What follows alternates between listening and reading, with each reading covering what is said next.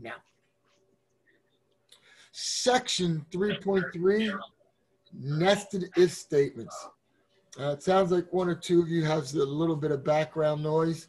If you do, mute. If not, I'd love for you to be active and be able to chat.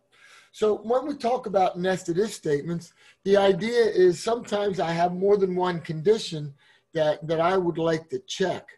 And this actually, the example we're looking at follows something called a binary tree. That if you stick with comp sci and you have me for the third or fourth class, you're going to see how this works. So I'm going to now do an if statement. And what you're going to see is inside the body of the if statement, I can have another if statement if I so desire. So I'm going to start with a problem. And the problem is going to be,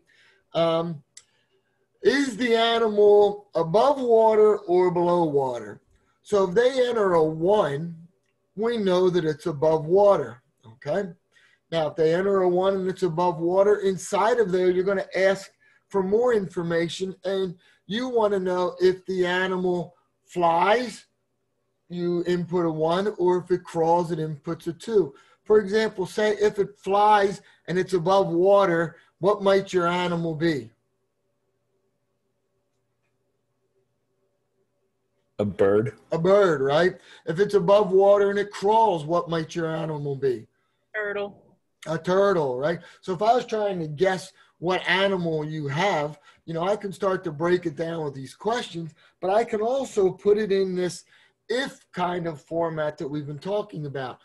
If it belows water, I might ask if it swims, right? So if it swims, it might be a Fish. A fish, right? And if it crawls, it might be a Lizard. A lizard crawling underwater. I Really, hear that.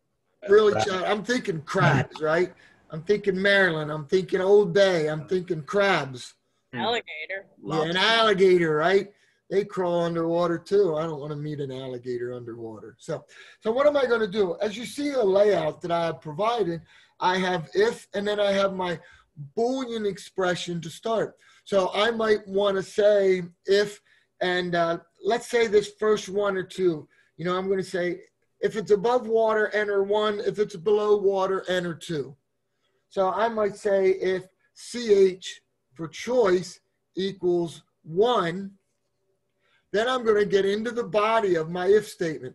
Now you notice again, the body starts with a left brace and a right brace. So inside of here, I could have almost anything. All right, so if it's above water, I might come in and ask again for 1 or 2, where the 1 is, does it fly? 2, if it crawls. And if this time we have choice 2 equals 1, I might be saying, okay, so the user said it's above water, and the first choice was a 1. Then I ask again, this time the choice was if it flies or crawls.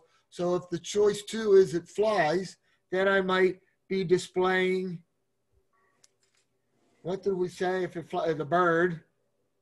And then I have, if it's not a bird, that means it has to crawl. So I have my else, and now I might want to display a turtle.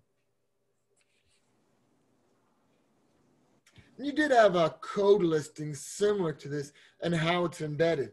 Now, if choice equals 1, it does that first block of code with the left and right brace and everything that's inside of it. Now, my second one is just an else, which means if the first choice wasn't a 1, it's going to be a 2. So this is kind of a default case. Right? Now, you could start with, well, what if the user enters 3? And well, those are things we're going to have to discuss how to handle later, just not now. Okay, so for now, if they didn't choose a 1, we're going to assume they chose a 2. And I'm going to come into this block that's dealing with the else and say, you know, again, ask for a 1 or 2 because, you know, and I can, so I'm doing a little bit of pseudocode here of the layout of how I'd like to program this. Okay, so now I'm going to ask if choice 2 this time equals 1, Then I know that it swims, and we said display fish. And choice 2, if it crawls, I said we're going to display a crab. Okay. So it's a way of nesting ifs. Inside of my if block, right? If I say if choice equals 1, I have a left brace and a right brace, I can do almost anything. Now, what's the nice thing about if-else blocks? I'm skipping blocks of code. So if the choice is 2, when I come into my if statement, I skip the first however many lines are in that if block. It's a decision that's being made. It's a decision statement. Any questions on the layout of what you see right there? Does this go infinitely? So say if you had like 10 if-else statements, could you just keep going? Well, and that's what's happening here with this next case. So the answer is yes, you could keep going. But what you would need to do is put in more ifs. So section 3.4 starts with this if, else, if. And code listing 5 was a really good example as far as the layout of how this works. But I'm going to give you a situation, and I'm going to say, well, if I asked you for your salary, I would have a comment about how much you make. For example, if I ask for your salary and it's greater than $250,000, what might I say? What might I display? If you make over $250,000 a year, what might you want to say to somebody? What do you do? Yeah, okay. What do you do? Well, we don't really want to ask a question there. So let's not put a question in. Let's go with, you know. You're doing good, man. Yeah. Yo doing good. Not If you make over $100,000, what's going on? bad. Not bad, right? What about 50,000? Better than nothing. Better than nothing. What about 20,000? Getting scary. Better than nothing. I thought you were going to say go to college. No, Okay. I said getting scary. Getting scary. Getting scary. Else. What happens with the else? What happens if you make less than $20,000? Get a Fine. job. Yeah, get a new job. All right, so we're going to put this into an if statement. And this is where this whole idea of if, else, ifs work. So I'm going to start out with my first if and say if salary is greater than 250,000 with no commas, then I'm going to display yo doing good. Yo doing good. Now, if I make $500,000 a year, well, first of all, I'm not in my current profession. So if I make over $500,000, it says if salary is greater than 250,000. Again, I'm not ending that line with the semicolon. My line with the display, I would end with the semicolon. Where does the code go next? So if this was line number 1 was my if, line number 2 was my display, line number 3 is going to be my next else if, and all the way down. Does it skip everything after yo doing good? No. Yeah, no. Yeah, it actually would. It'll skip all the way down past the else statement. Okay. My next question, well, if you make greater than 250,000, we're going to display y'all doing good, and then we're going to jump way down in our program past my else, where my else ends. So now that situation is taken care of. So when I come to my next else if, I'm going to now say salary is greater than 100,000. And now I'm going to display, and Amy said, not bad. Again, semicolon is going to jump me down past my else statement. Then I have another one, else if, let's do the 50,000. Else if salary is greater than 50,000. Again, I'm not ending those. Then I want to put something, she said, better than nothing. So display better than nothing. I don't know how you spell nothing, but that might be pretty close. Else, we're going to skip to 20,000. Well, why don't we just put else display getting scarier? Getting scary. Okay. So the first one I had if statements inside of if statements, which is fine. The second layout, it's when I have multiple things happening. The classic example is if average is greater than 90, display an A. If average is greater than 80, display a B. If average is greater than 70, and works our way down. This one works just as well.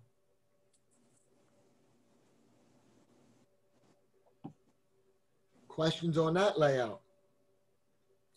No, you're doing a great job. All right. I appreciate that. Yeah. Okay. The next thing, we're just rolling her along here. Section 3.5. Now, if you remember the other day, we talked about our relational operators. And our relational operators were less than, greater than, less than or equal to, greater than or equal to, equals to, and not equals to. And we had the ever popular statement, compares what?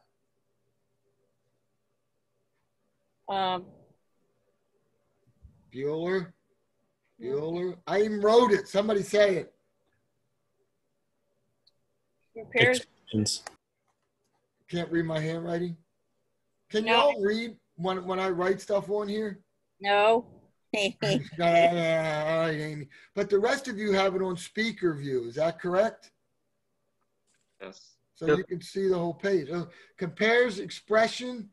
The result was Boolean. That was all of my if statements. Compares expression, result, Boolean. Well, today we're going to learn about some more operators.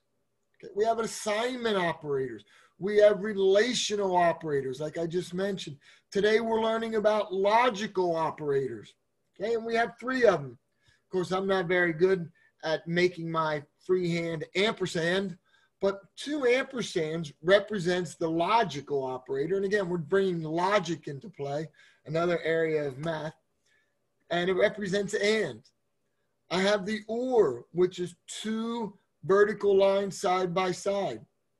And then finally, I have the exclamation symbol, which represents not. What happens here? Compare Boolean, result Boolean. So what I just have right there is 4 points on your next test. What we just talked about a moment ago with relational operators, 4 points on your next test. Oh, really? Yeah. Okay, so I'm going to now look at a truth table. Some of you are familiar with, and I want to take 2 variables, and I'm just going to use X and Y, and I'm going to take a look at my combinations. So I have true for X, true for Y, true for X, false for Y, false for X, true for Y, false for X, and false for Y. All right, so let's start with the true. What if I said true anded with true? Again, I'm comparing Boolean. My result is going to be true and true. That would be true. That would be true. What about true or true? True. Still true. Very good. And then finally, what's the not of X? X is true, so the not of true is False. false, right. And you're going to like that not symbol. In fact, we've already saw it up here with the not equals. All right. All right. True and false. True anded with false. False. False. Let's finish this column. False anded with true. False. And false anded with false. False. Good. Coming over to the true. We just did true or true was true. True or false? True. False or true? True. False or false? Now, how do you know? False. With or, it's going to be one or the other or both. So only one of the two conditions has to be true. Okay. So true ORed with true is true. True ORed with false. False ORed with true, right? One or the other or both. And then finally, the not of false would in fact be true. So we set up a little truth table there. I'd like to have that in Braille.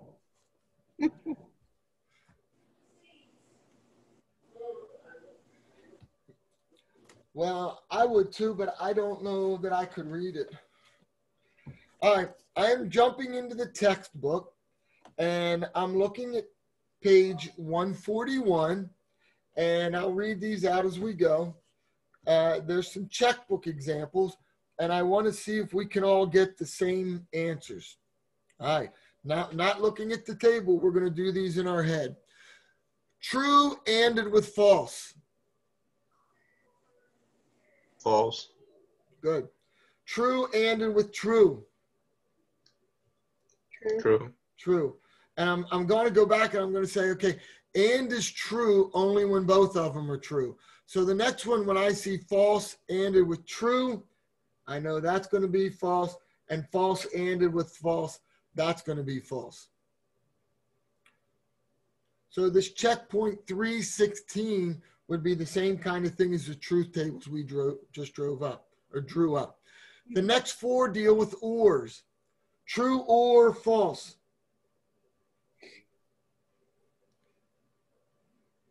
True. Good. True or true. True. False or true. Either or. Right, so it's true.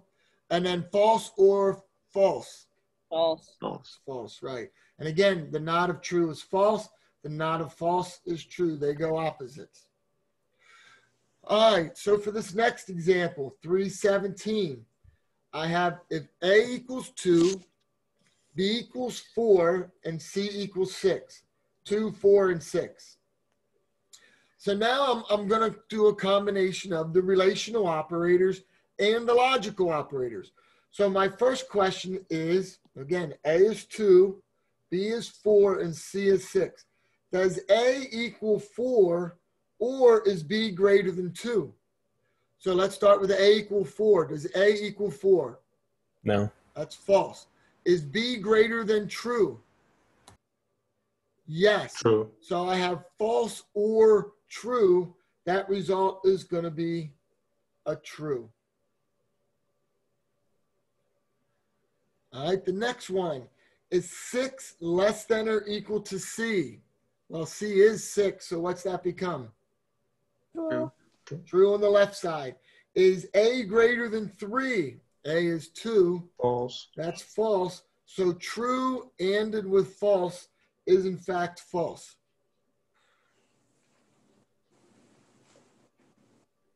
All right. Does the order in which they appear matter? They will. Yeah. And I'm going to talk about, very good question. I'm going to talk about order of operations in a moment. Okay. Okay. But for now, know that we do the relational first, the logic second. Okay. The next one, 1 not equal to B. Well, let's see. B is 4. Is 1 not equal to 4? That's true. That is true. Is C not equal to 3? C is 6. That's true. True ended with true. That's going to be true. That's going to be true. The next one, I do the left side. A is greater than or equal to -1. A is 2. Is 2 greater than or equal to -1? That's true. True. Is A less than or equal to B? Is 2 True. less than or equal to 4? True. That's true. True or true gives me True. good. The next one is the not of A greater than 2. A is 2. Is 2 greater than 2? No. That's false. And what's the not of false? True. True. True. So that evaluates out as true. All right. So just some quickie practice. Take a look at some of those situations.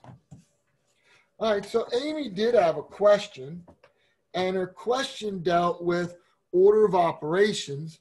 And table 310 on page 140 actually talks about the order of operations. Okay. Clearly, we know parentheses are extremely powerful. And if I want to make sure something gets done first, I do parentheses. Well, in the whole, please excuse my dear Aunt Sally, the P was parentheses. E was what? Stood for exponents. Do we have exponents? No, Uh, not that I remember. what's the not of no? What's Yes. the not of no? Anybody? True. So True, that's yeah. So there is. And I think we have something called math.pal. oh yes, we do. Yeah. That would give us that. So we kind of don't, but in that reference we do. The next thing that comes up, you start to see multiplication, division, and modulus. They get done. Then addition and subtraction. So far it makes sense. After those operations are done, now we get into our relational operators. And the first four are next in the order of operations. Less than, greater than, less than, or equal to. The next level down is the equals and the not equals. And then finally, the ands get done before the ors. Okie doke. Okie doke. We forgot to mention not. That's way up in the very, very first step. So there is a table that exists in the textbook. What page was that? 140. Are you one that likes to put those sticky tabs in your textbook? No, I just want to do some reading on this stuff. Okay. That was the order of operations. Okay. So the next thing I want to talk about, and still recording, I'm going to go to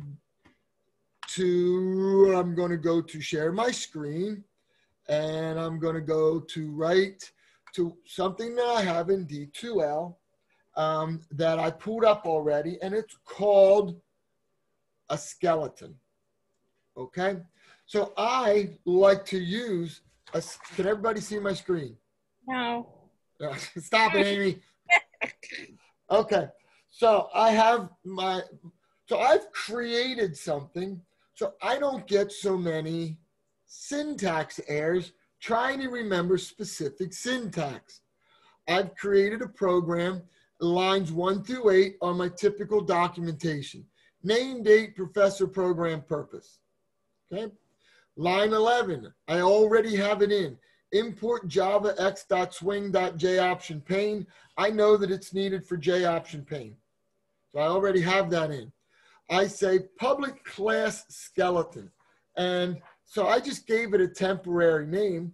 And if I'm getting ready to work on a program called Olympics, the first thing I would do is come in and change skeleton to Olympics.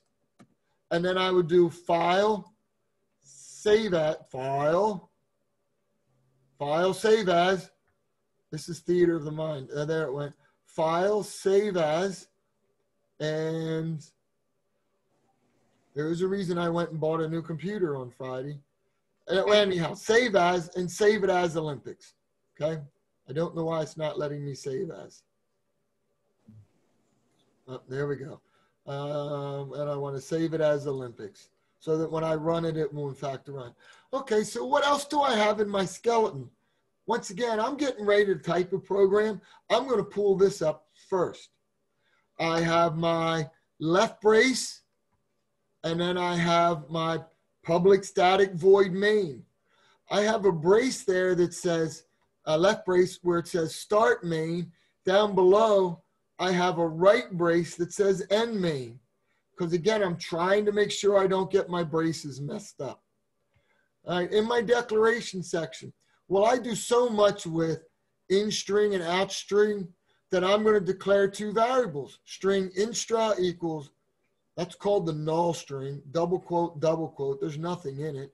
And out string equals the set of double quotes. Okay. So I have some stuff in here that if I don't need, I could get rid of. For example, I have an example. Instra, J option pane dot show input dot, enter your favorite number. It's stored in Instra, and I remember I have to do the integer dot parse int to put it in there. Okay, I'm getting ready to write a program. I just copy or delete that out and take off. I have my calculation section. I have my output section, which includes outstra equals my favorite number is, and then I have plus number one plus, and then there's my carriage return.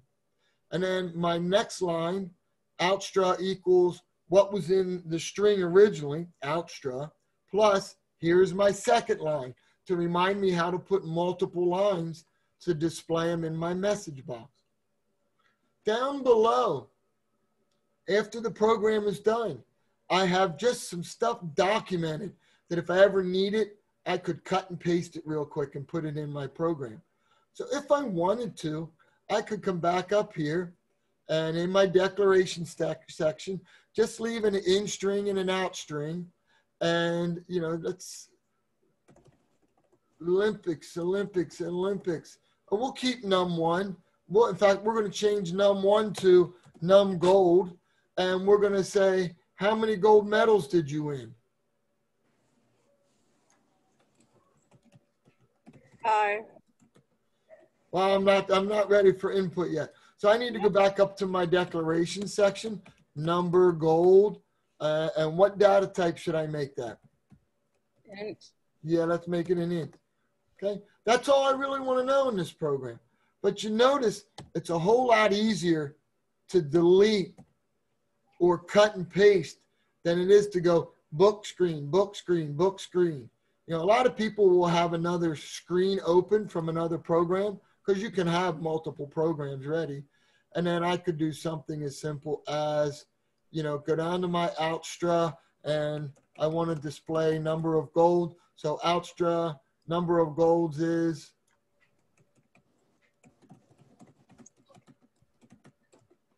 and, you know, hopefully it would compile. But you notice I had all that yucky stuff already done. And as I learn more and more new things, I may be able to put them down in that bottom section where I had documentation, but just lines of code, like notes to put in there. I won 5 gold medals. Yay. So I ran my have code. a file that I call hodgepodge where I have just a bunch of different bits and pieces of code in it. Okay, same idea. Good, good. And again, you could put, like she said, bits and pieces down here below. Questions? Ta-da! There's my hand. All right, so the next thing I want to talk about before I turn you loose on this page 183, number 9, is test data. Test data. So some of you are now writing a program that you have to do calculations of minutes and text. Okay, so I know that I need minutes and text. Okay, so here, give me some idea of what you think that would be good test data. 500 minutes. Good. 0 minutes and 0. 0 text. Because I'd be willing to bet some of you, when you write 3.1, you input minutes, you input text, you're going to see some sort of negative dollar value. That's not going to be right. So right away, you know your calculations are going to be wrong. Another one might be 100 minutes, because that's that first break point, and still 0 text. And some of the test data that I use when I go to run your program is going to include this. Another example, 200 minutes and 0 text. And as you see, I'm creating test data so that I make sure my minutes calculations work. I might want to do now 0 minutes and 50 text to see what kind of output I'm working. So as soon as I start looking at test data, and as soon as I do the hand calculations, what I want to start to be able to do is take those hand calculations and turn them over into equations. Because as I write those equations down, I'm making what's called pseudocode. And I can take that pseudocode and type it into my program really easy. So I bet about a quarter of my online students had good input, minutes and text, but their calculations were wrong. Part of that was they didn't create good test data and then come up with equations. Now, if you wanted to, and you did the three companies, what was it, A, B, and C, Tint, and I don't know what the other one was. Horizon. Horizon, yeah, pretty clever of my part, right? So if I did this and I said, okay, 100 minutes and 0 text, here's what the answer should be. Boom, boom, boom. Would I be upset if you went on and asked a fellow mathematician if they got the same thing on the discussion board? I would not be upset. But I bet you if you do this and you start looking at what your answers are supposed to be, our programs are going to be more accurate than not. And like I said, my online class, I had quite a few that everything looked great. It's just the answers were wrong. That doesn't do much for the program then. All right, so I want you to now, I'm going to put you in breakout groups. I did a lot of talking today, and we're going to do, if you have your book in front of you, go to page 183, take a look at number 9.